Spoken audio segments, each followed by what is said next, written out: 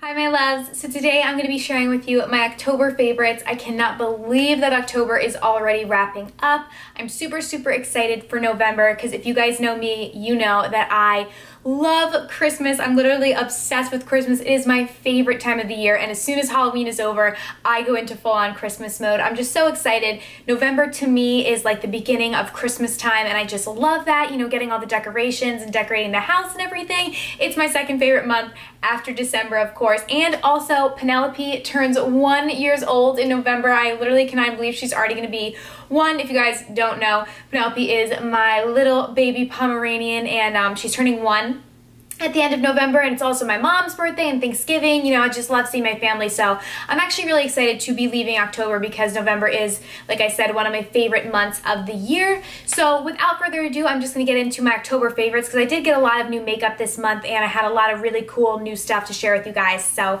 yeah, if you want to see what my October favorites were, then just keep watching. My first favorite is the Anastasia Contour Kit. I finally got my hands on this bad boy. I have been wanting this for quite a while, and it has been sold out on Sephora's website for literally ever, and they do not sell it in the store at Sephora. It's only online, and it's been sold out, and like literally you could not just get it. And I kept checking back, couldn't get it, and then one day I was like, you know what, I should look on the Anastasia website and see if they sell it on there. I look on the website, it's like on there, not even sold out, anything. I'm like, oh my god, this whole time I've been waiting for Sephora to restock it, like not even thinking to look at their website for it, and they had it there. So I ordered it right off their website. So if you've been checking on Sephora like me, check their website because they have it there. At least they did when I got it. So these are the 6 shades that you get. You kind of get 3 highlights and 3 contours. I have been loving this so far. I haven't had it for all that long. I've had it for maybe 2 weeks or so. My next favorite is actually a brush, and you guys know typically that I use my beauty blender to blend out my foundation, but now that we are going into the winter months, I tend to do more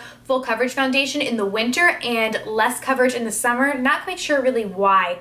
But I have been using my Mojo Beauty, what is this? Their F8 brush. So it's basically a flat top kabuki. You guys know that I love Mojo Beauty brushes. They're absolutely amazing.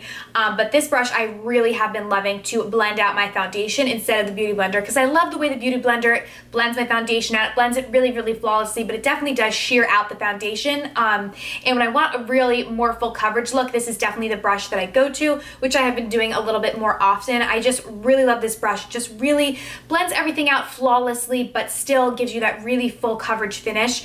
So I really like it. I'll have a link to Mojo Beauty down in the bottom bar, and I have a 20% off coupon code for you guys if you are interested in that. So highly recommend this and all their brushes. You guys know that they're like the only brushes that I use. Next, we have my Ben Nye Luxury Banana Powder. So you guys know when I first got this, I showed it in a haul, and I told you that I was not crazy about it at all.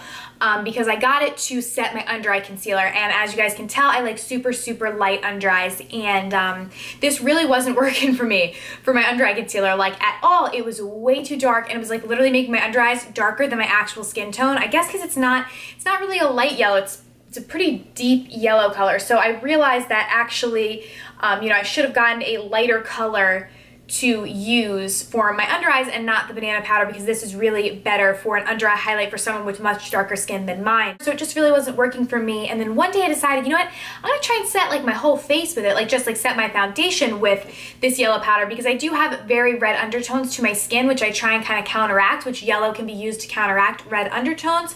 So I went ahead and used this, and I loved the finish that it gave to my face, because the powder itself I always loved. It's very finely milled. It's a very nice luxury powder like it says, but the color was just really off for my under eyes, but I love it to set my whole face. So I have been using this every single day to set my entire face, and it works really Another favorite of mine this month was this Tarte Gifted Mascara. I love Tarte. I did a huge haul of a bunch of their products at the beginning of the month. I'll link it in the bottom bar if you didn't see it, but this mascara was one thing that I picked up. It's their Tarte Smart Mascara.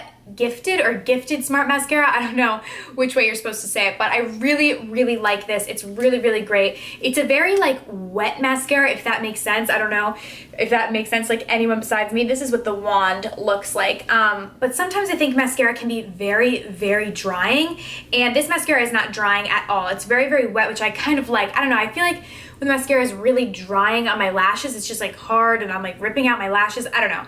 So I like this mascara a lot. That probably doesn't make any sense as to why I like it, but I think it's a great mascara. It definitely packs on a lot of volume and a lot of length in one mascara, so I would highly recommend it. I have two skincare favorites for this month because normally once we transition from the summer months into the fall and winter months, I do kind of switch up my skincare routine because I have really dry skin, so my worst kind of time is the fall and winter because my skin gets super, super dry. So a new cleanser that I had been trying out this month is from Derma MD, and it is their Enzyme cleanser in pineapple and papaya? I always say it wrong. And papaya, and guys, this smells so good, like literally so good.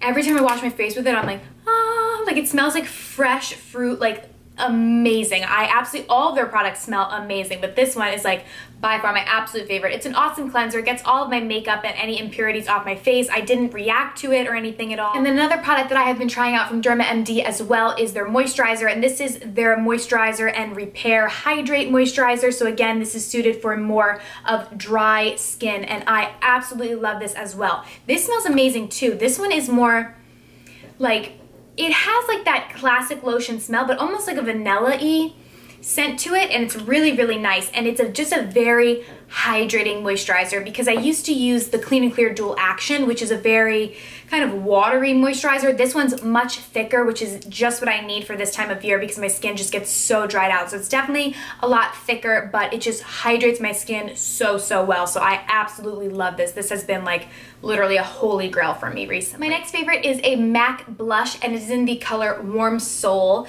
This is what it looks like. Let me close up on it for you guys. It is just the most pretty baked blush color. It is just like literally gorgeous on the skin. I've been wearing it like every single day. I have it on my face right now. It's Blondie used to always talk about this blush, and I never was able to get my hands on it because it was part of a collection, I do believe, and it was limited edition. So I never was able to get my hands on it when she was talking about it. But then I went to a cosmetics company store and they had it there. So I was like, oh my God, I have to give this a try because Casey Holmes loves it and I really want to try it. So I bought it and I love, love, love it. It's just so, so pretty. I tend to like blushes that have a little bit of shimmer in them, and this one does just because it is like a baked blush, but it's just the perfect everyday color, and it kind of goes with anything because it's pretty neutral. So I highly, highly recommend this if you're looking for like an everyday blush color. Another favorite of mine this month for cheeks has been the Tarte Cheek Stain in the color Exposed. It is so, so pretty. It's just, again, a very neutral color. I like to do kind of more neutral colors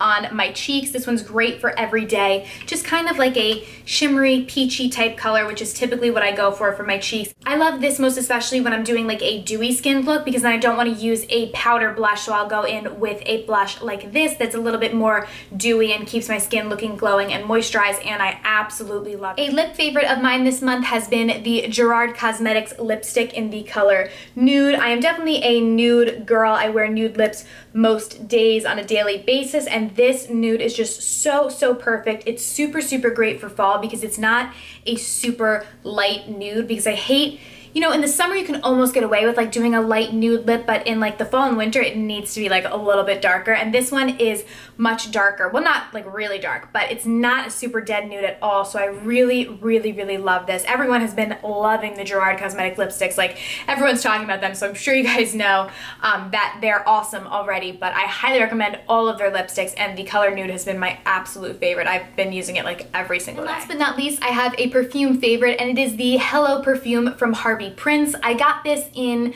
my September BoxyCharm box, so I'll link my September BoxyCharm unboxing down below if you guys want to check that out and see everything that I got in my box.